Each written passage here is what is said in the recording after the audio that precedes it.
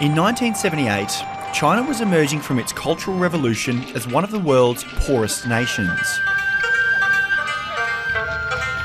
Its revolutionary leader, Chairman Mao, had just died in 1976.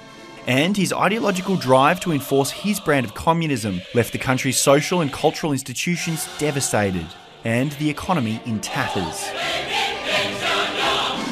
88% of people were living in absolute poverty. China's economy was just 5% of the United States', and its GDP per capita was the equivalent of Zambia's.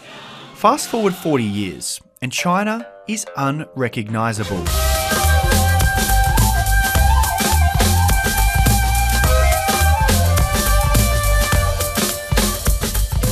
It's the world's second biggest economy, with GDP per capita up 50-fold.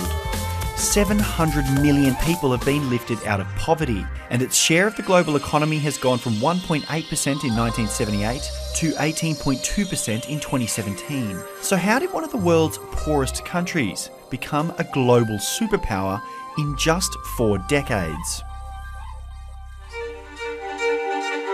The death of Mao Zedong in 1976 brought with it radical changes for the Chinese Communist Party and the nation.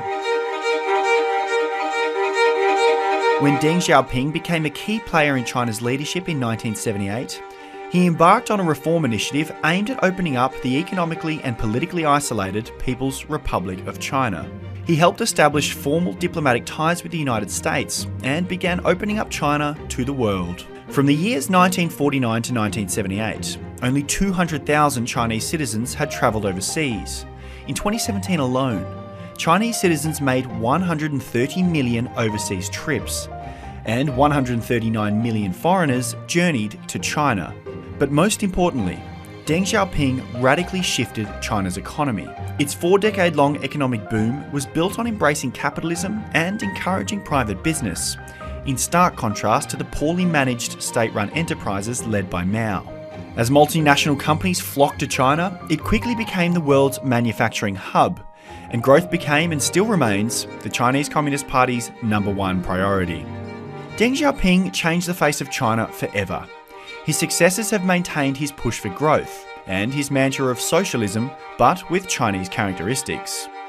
And now President Xi Jinping is embarking on his own raft of ambitious plans.